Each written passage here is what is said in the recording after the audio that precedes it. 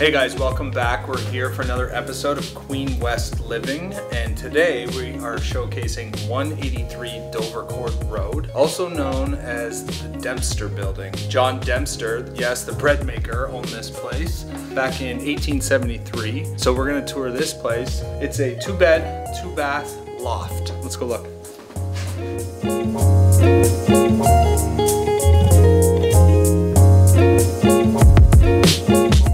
Chevron floors, as you can see, and you look up to the sky here. You have 22 feet lofted ceilings.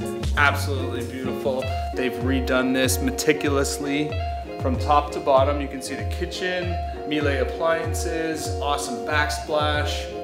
You have a nice little dining spot here and living space. Again, huge ceilings. And the best part, one of the best parts about this is that when you look out those windows, you're actually looking into a laneway, which is awesome. It's quiet. So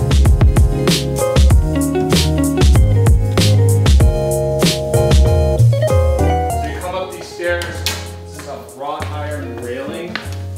The flooring is chevron, completely changed over. They're up here to the lofted bedroom space. Nice sized closet. This would be perfect for a couple, I think, or even a bachelor. Bathroom, full bath up here, 4-piece, and a really good size bed area.